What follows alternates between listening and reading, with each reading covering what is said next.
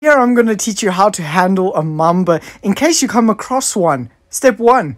Don't. Just leave them alone. Mambas are so misunderstood, so are snakes in general.